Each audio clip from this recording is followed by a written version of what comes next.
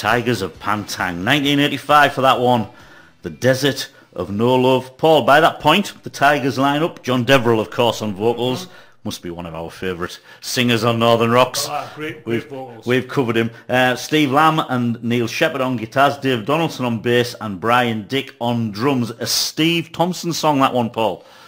Well, we could tell from the way he gave us two kind of unpicked songs last night. We were put into action as that was playing there, so we could tell it was one of Steve's tracks. Well, we must say, last night, myself and Paul attended a Songwriting Masterclass, did we not? We did. Here in Stockton, hosted by Steve Thompson, of course, we called earlier on the godfather of the northeast of northern new wave of British heavy metal, of course. Last night, Paul, what an enjoyable night it was. Wasn't it great, eh? It was brilliant. I mean, everything, the presentation, I did mean to say to Steve where he got his shirt from. Oh. Because there was a definite Jason King vibe about the cuffs. But, you know, the great shirt. Yeah, the talk was magnificent. Wasn't it brilliant, eh? Wasn't it a really good night? And it was so interesting for, you know, how can we describe ourselves as semi-musos? Yeah. People have been on the fringe of the music business, let's say.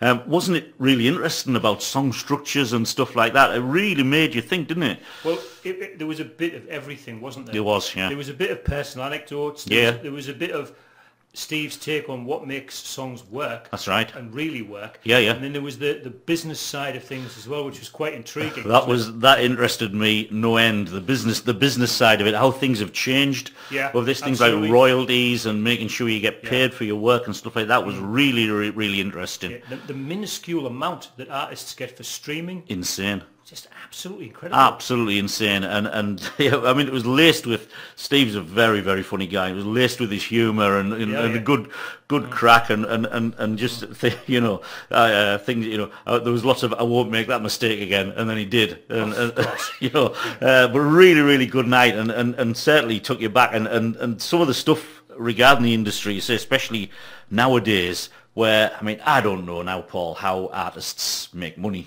Some of the amounts that some of Steve's songs have sold, when you look at the things like gold discs for Celine Dion and Sheena Easton and things like that, some really interesting stories, you know, and they say laced with Steve's humour.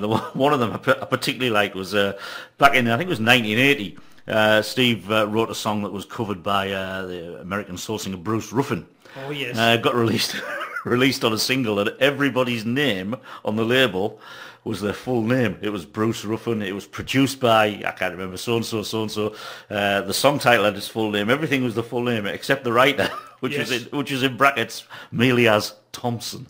Yep. I mean, he rightly said, you know, no wonder we didn't get paid for things, you know.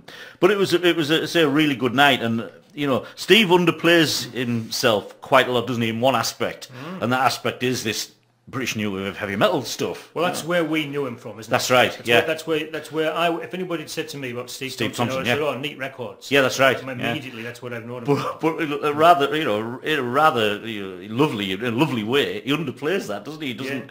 Yeah, he was at the forefront of that, all of that. You know, the architects of it. The new wave of British heavy metal started in the northeast, and it started with Neat Records. Totally. And he really needs to start playing on that a bit more. If you can, Steve, you need a Neat Records night. But yeah, some of the other stuff he's talking about, and some of the artists that have recorded his songs, as well as obviously, you know, writing almost full albums for the likes of Tigers of Pantang. Yeah. You know, producing them, playing on this stuff as well. They were a great band, weren't they? Tigers. Yeah.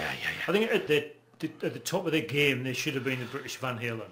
They should have been, yeah, and you know, if you put them up against the likes of Def Leppard and bands like that, equally up there. Yeah, like to say, what a great night was. There's another one coming up next week. Would you believe? Right. Same thing. Steve Thompson Songwriting Masterclass. It's at the Steels Club in Norton, which is where I saw the Steve Thompson band relatively recently. So that's next Thursday night. If you can get yourself along there, do so, because it's a really interesting night.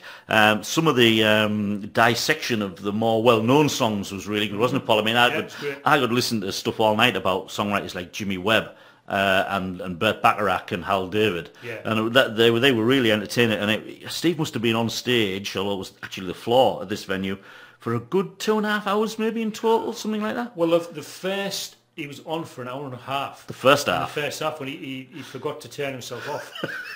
He just kept going, didn't he? But it was that the section they did on Brian Wilson was the bit that really got me. Oh, that was really interesting. Yeah. I mean, I don't know a lot about actual playing music, but Steve was talking about inversions, wasn't he? And God only knows in particular, which is just full of these inverted chords.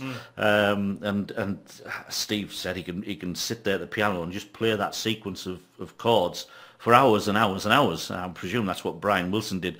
But I think Brian struggled with his own demons, didn't he? And he certainly struggled to better the stuff that he wrote in 66 and 67.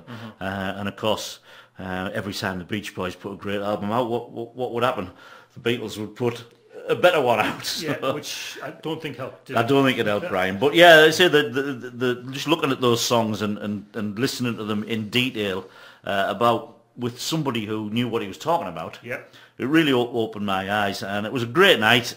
Steve, if you're listening, really top-notch, mate. Yeah, well done, Steve. Yeah, well done, Steve. Did a brilliant job, which we thoroughly enjoyed. And if you are around in the concert area on next Thursday, get along to the Steel Club and see what we're talking about for yourselves. Okay, on to our next track now.